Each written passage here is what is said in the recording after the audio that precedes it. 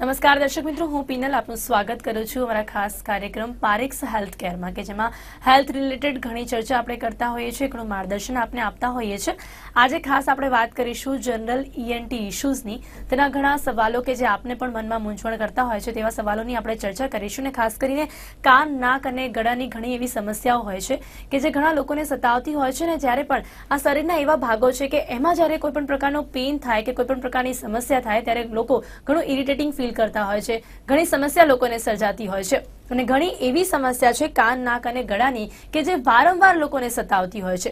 શું હોય છે તેના કારણ, શા માટે થાય છે આ સમસ્યા અને શું હોય છે તેની સારવાર, તે વિશે આજે આપણે માર્ગદર્શન આપીશું. અને તમામ જણાવવા માટે અમારી સાથે જોડાયા છે ડોક્ટર શીતલભાઈ શાહ, જેઓ 16 વર્ષથી ENT સર્જન છે અને અત્યારે પારેખ હોસ્પિટલમાં ENT સર્જન છે અને ખાસ નાક અને કાનની એન્ડોસ્કોપી સર્જરી અને ગળાના ઓપરેશનોના અનુભવો ધરાવે છે. તો તેવા ડોક્ટર શીતલભાઈ શાહ અત્યારે અમારી સાથે છે. Doctor Shitalbhai Shah, welcome to the studio.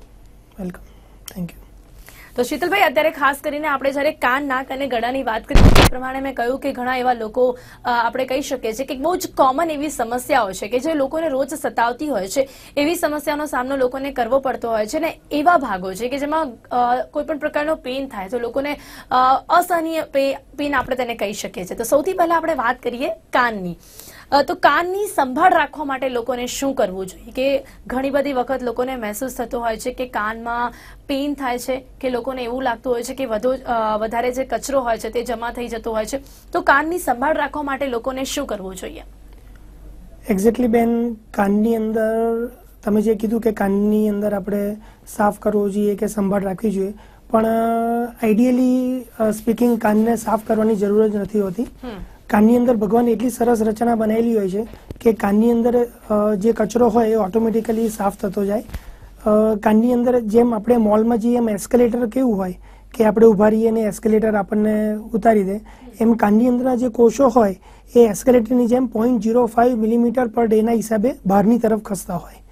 એટલે એ જ્યારે ખસે ત્યારે એની જોડે જે કાનમાં દિવસ દરમિયાન જે કચરો ભરાય એની જોડે લેતા જાય અને કાન ઓટોમેટિકલી સાફ થાય. ઓકે ડોક્ટર, યુ મીન આપણે કાનમાંથી કચરો સાફ કરવાની કોઈ જરૂરિયાત જ નથી? એક્ઝેક્ટલી. તો એવું કઈ રીતના પોસિબલ છે? કારણ કે ઘણા બધા લોકો આને એક બહુ મોટી સમસ્યા માને છે. એટલે રેગ્યુલર કાન સાફ કરવાનું પણ રાખતા હોય છે. એક્ઝેક્ટલી. એટલે આપણા સમાજમાં અત્યારે રોંગ કન્સેપ્ટ છે કે ભાઈ હું નાનો હતો ને ત્યારે મારા મમ્મી બી મને ખોળામાં બેસાડીને પિનથી કાન સાફ કરતા હતા. પણ જ્યારે ENT ભણ્યા અને જ્યારે સમજણ પડી ત્યારે કે કાન કોઈ દિવસ સાફ કરવાની જરૂર હોતી નથી.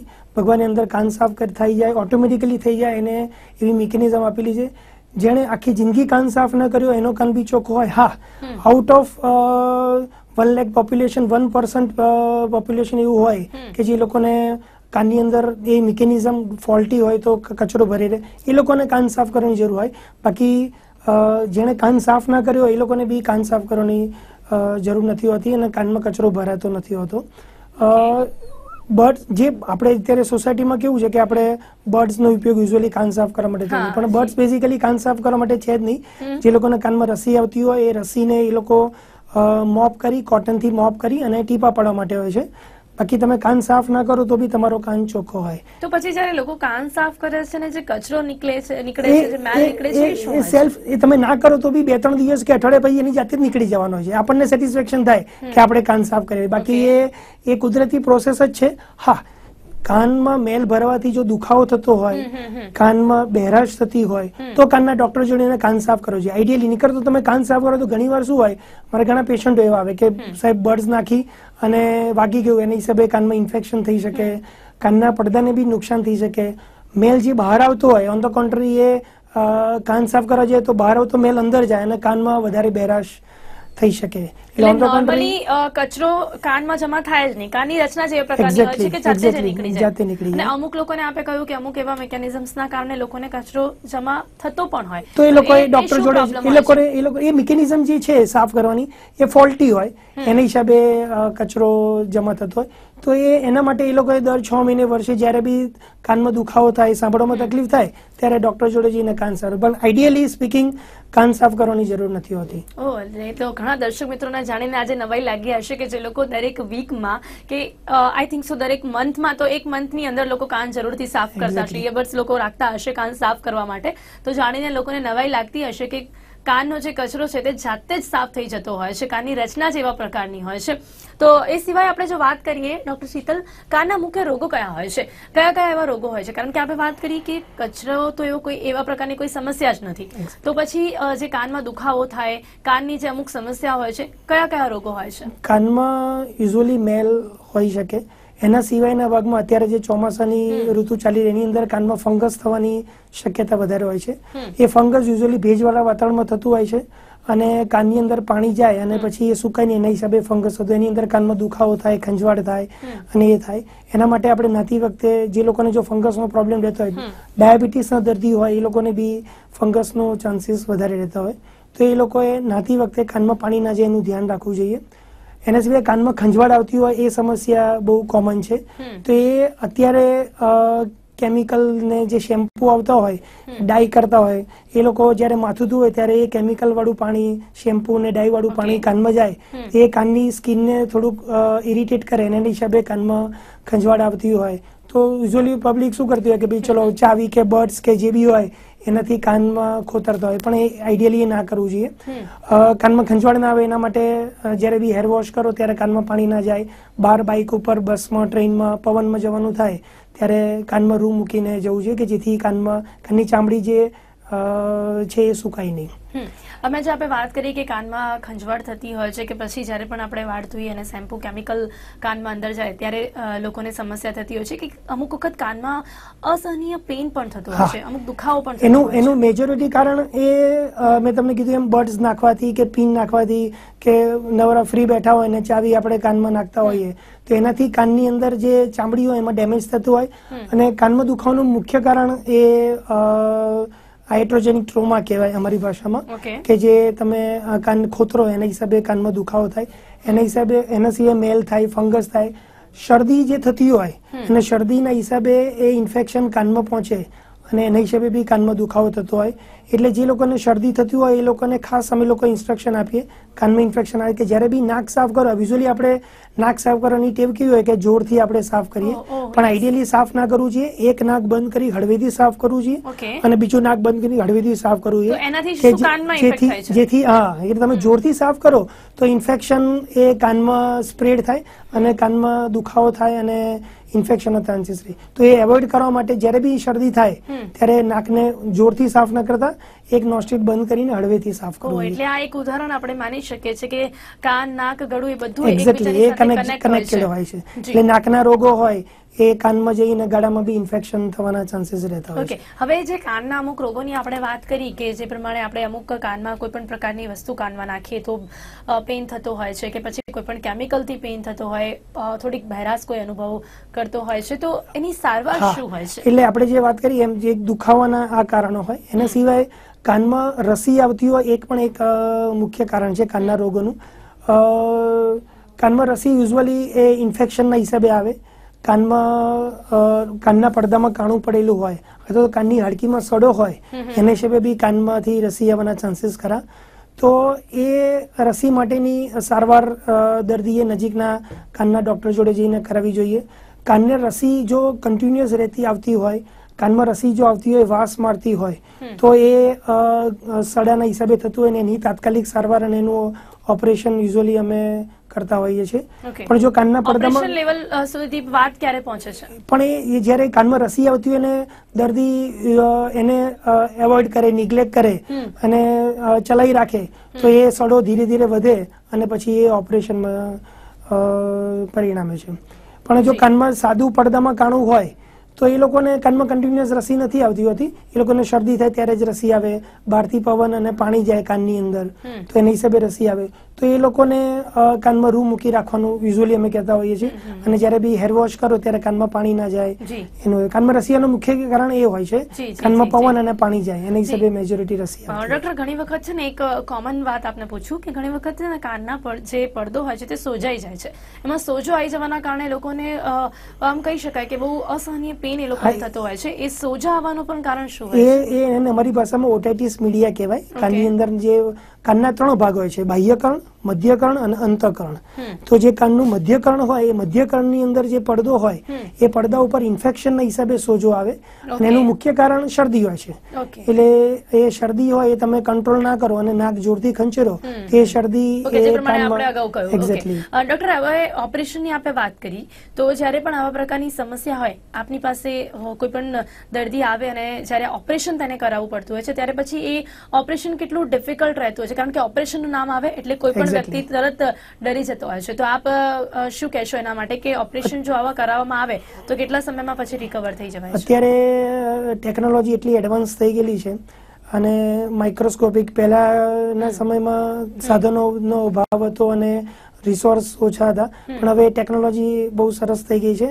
અમે યુઝ્યુઅલી એન્ડોસ્કોપિક જે કાનનું માઇક્રોસ્કોપ હોય એનાથી સર્જરી કરીએ છીએ અને એની અંદર ચીરફાડ પણ ઓછી થાય છે.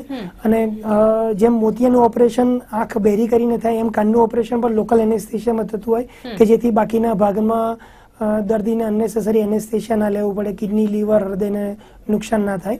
અને એ લોકલ એનેસ્થેશિયામાં થતું હોય, બહુ ઓછા વાડકાપમાં થતું હોય છે અને એનું હિલિંગ પણ સવારે પેશન્ટ ઓપરેશન કરે તો સાંજે યુઝ્યુઅલી અમે રજા આપી દેતા હોય છે. ડે કેર સર્જરીમાં હવે કાનના મેજોરિટી ઓપરેશન્સ બધા થઈ જાય છે. એટલે કે ટેકનોલોજી એટલી એડવાન્સ થઈ ગઈ છે કે ઓપરેશન થી ડરવાની કોઈ જરૂરિયાત નથી હોતી.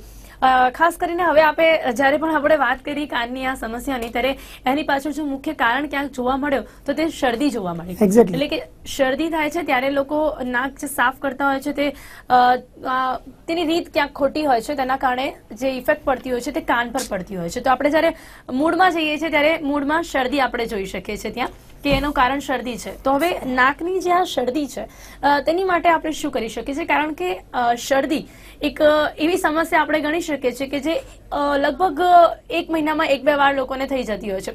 અમુક એવા લોકો હશે કે જે લોકોને વગર કારણ ના થતી હોય, પણ અમુક લોકો તો એવા પણ સેન્સિટિવ હોય છે કે જેમને થોડાક રીઝન્સ કે ક્યાંક એસી વધારે એ લોકો તેજ ફાસ્ટ કરી દે તો એમને શરદી થઈ જાય, કંઈક એવું ખાઈ લે તો લોકોને શરદી થઈ જાય, વારંવાર શરદી થતી હોય છે. તો એ શરદી માટેની શું સારવાર છે? શરદી માટેના કારણો અલગ અલગ હોય છે. જે તમે જે વાત કરીએ મેજોરિટી એલર્જીની શરદી કહેવાય. એટલે એલર્જી એટલે શરીરને કોઈ વસ્તુ માફક ના આવે એને એલર્જી કહેવાય. ઘણીવાર આપણે બહાર ધૂળમાં જઈએ, શાક માર્કેટમાં જઈએ, કોઈ પવન લાગતો હોય તો ત્યાં આપણને છીકો આવે, પાણી નીકળે અને નાકમાં ખંજવાળ આવે, તો એ કોમનલી એલર્જીના લક્ષણ કહેવાય કે જેમાં શરૂઆતમાં દર્દીને નાકમાં ખંજવાળ આવે, પછી એક સાથે 10, 15, 20 છીકો આવે અને નાકમાં નળ ટપકતું એવી રીતે પાણી નીકળવાનું ચાલુ થાય. એ કોમનલી એલર્જીની શરદી કહેવાય. એલર્જીની શરદીની અંદર પ્રિકોશન યુઝ્યુઅલી અમે પેશન્ટને કહેતા હોય કે તમને જે વસ્તુથી તકલીફ તો તે વસ્તુના સંપર્કમાં નહીં આવો.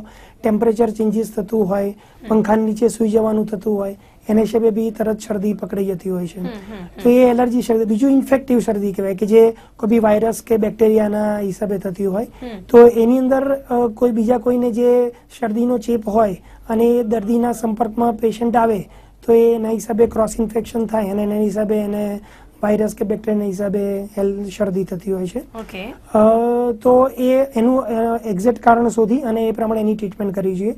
એલર્જીમાં પ્રિવેન્શન યુઝ્યુઅલી કરતા હોય છે ને અમે લોકો એની ડ્રગ્સ આપતા હોય છે ને નાકને પ્રોટેક્શન આપવાનું કે જે બહાર નીકળો તમે ખુલ્લામાં ત્યારે રૂમાલ બાંધી રાખવાનું કહેવાનું, ડાયરેક્ટ પંખાની નીચે નહીં સુઈ જવાનું, બસમાં, ટ્રેનમાં, રિક્ષામાં બેસો ત્યારે બારી પાસે નહીં બેસવાનું કે જેથી ડાયરેક્ટ પવન નાકમાં ના લાગે.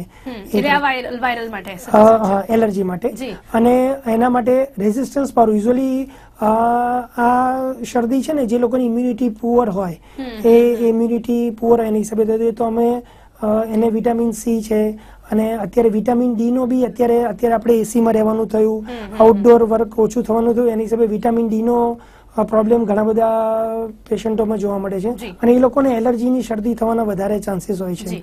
તો અમે એનો ટેસ્ટ કરાવી અને જરૂર પડે તો વિટામિન ડી ની મેડિસિન્સ આપતા હોઈએ છીએ. ડોક્ટર શીતલ, આપણે જે પ્રમાણે વાત કરી કે અલગ અલગ શરદી હોય છે, પ્રકારોની વાત કરી, હવે સ્વાઇન ફ્લૂ વાળી શરદી કઈ હોય છે? કેમ કે અત્યારે સ્વાઇન ફ્લૂ ખૂબ ચાલી રહ્યો છે એવું કહી શકીએ છીએ. એક મોટી સમસ્યા જો આપણા ગુજરાતી માટે અત્યારે છે તો તે છે સ્વાઇન ફ્લૂ.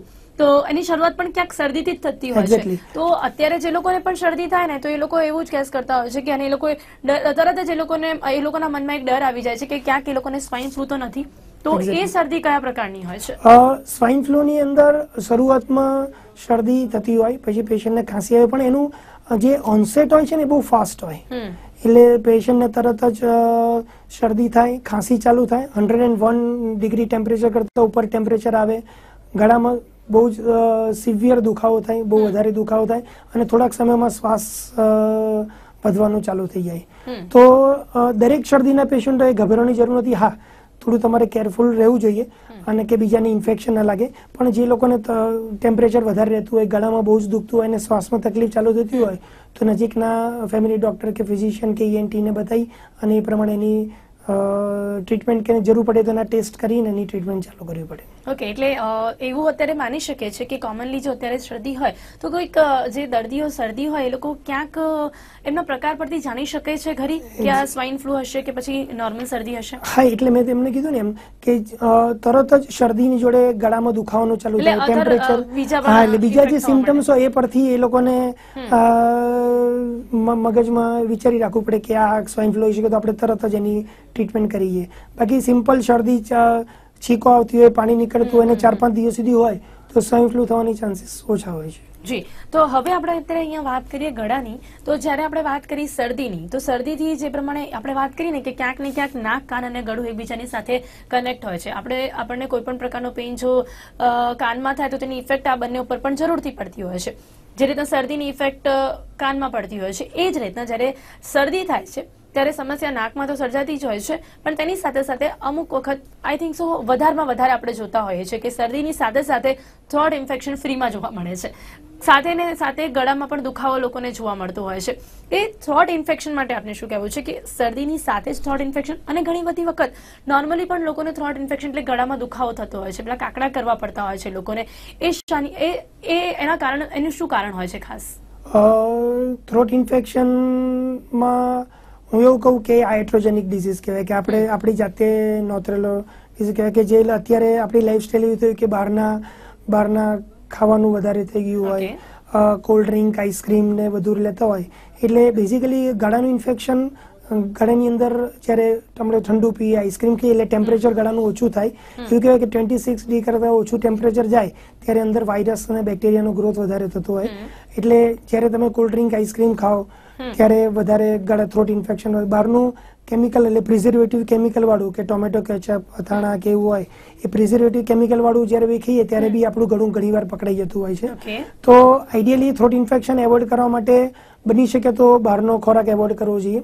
ઇન કેસ ધારો કે બહારનું વન્સ ઇન અ વાઇલ ખવાઈ ગયું તો તરત હું એવું મારા પેશન્ટોને સલાહ આપું કે તરત ગરમ પાણી પી લેવું જોઈએ કે ગરમ પાણીના કોગળા કરી લેવું જોઈએ, જેથી જે ઓર્ગેનિઝમ્સ છે એને અંદર ગ્રો થવાનો ટાઈમ ઓછો મળે અને જેથી જરાક ગળું પકડાઈ ના. યુઝ્યુઅલી આપણે એવું થતું હોય કે રાત્રે આઈસ્ક્રીમ ખાધો અને સવારના ગળું પકડાઈ ગયું, તો યુઝ્યુઅલી એવું થાય કે આપણે આઈસ્ક્રીમ ખાઈને પછી કોગળા કર્યા વગર સુઈ જઈએ તો એક્ઝેક્ટલી.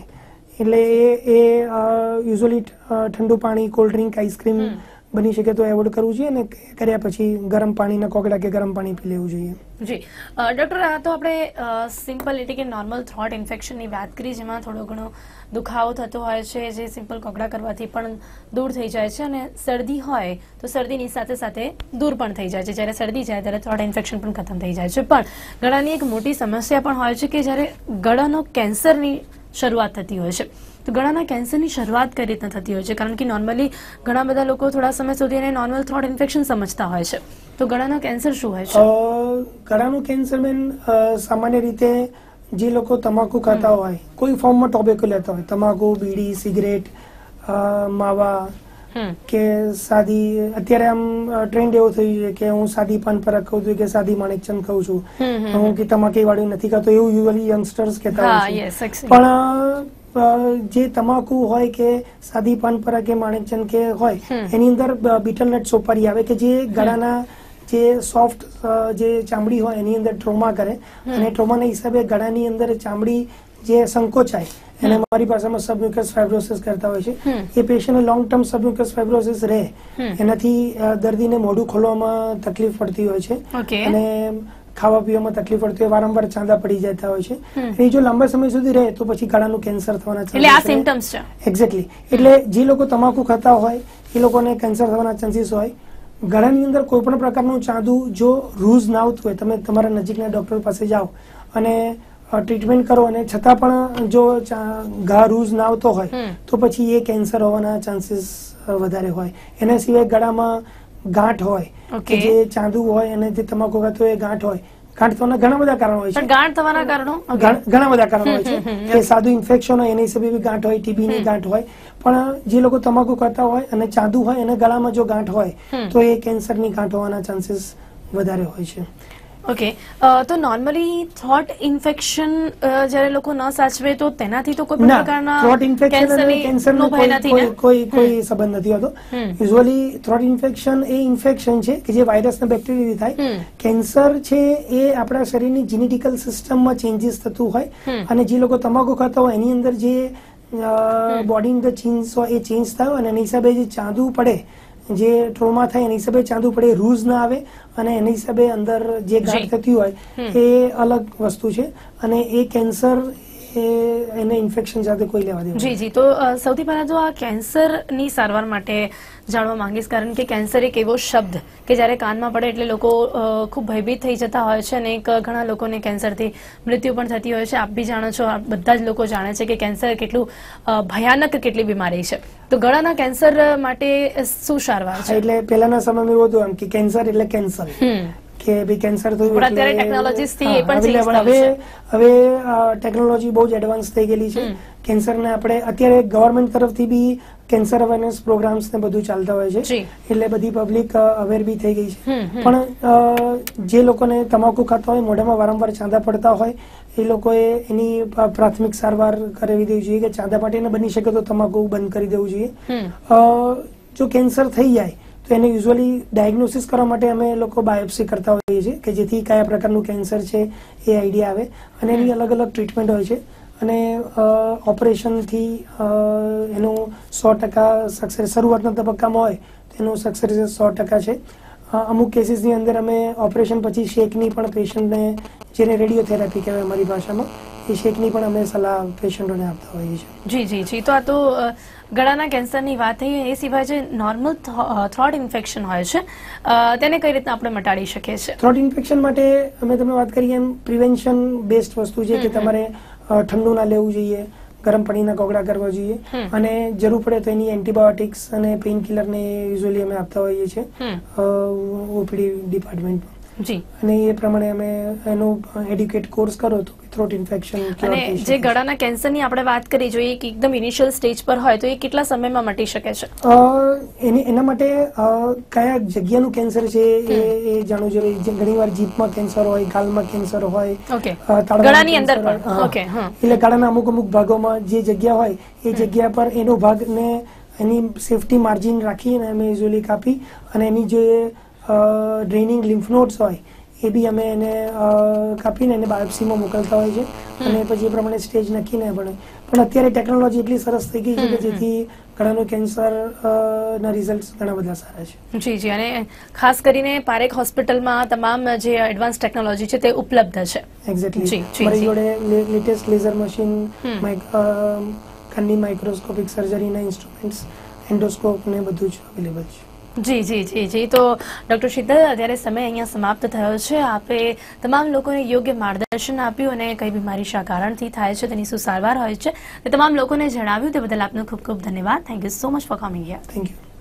તો દર્શક મિત્રો, આજે આપણે વાત કરી જનરલ ENT ઇશ્યુઝ કે જે લોકોને ખૂબ સતાવતા હોય છે. એવા જે કાન, નાક અને ગળાની એવી ઘણી સમસ્યાઓ કે જે લોકોને સતાવતી હોય છે તે શા માટે થતી હોય છે, તેની શું સારવાર હોય છે, કઈ રીતના તેની માટે ધ્યાન રાખવું જોઈએ, તે તમામ યોગ્ય માર્ગદર્શન આપણે આપવાનો એક પ્રયત્ન કર્યો હતો. અત્યારે આ કાર્યક્રમમાં બસ આટલું જ.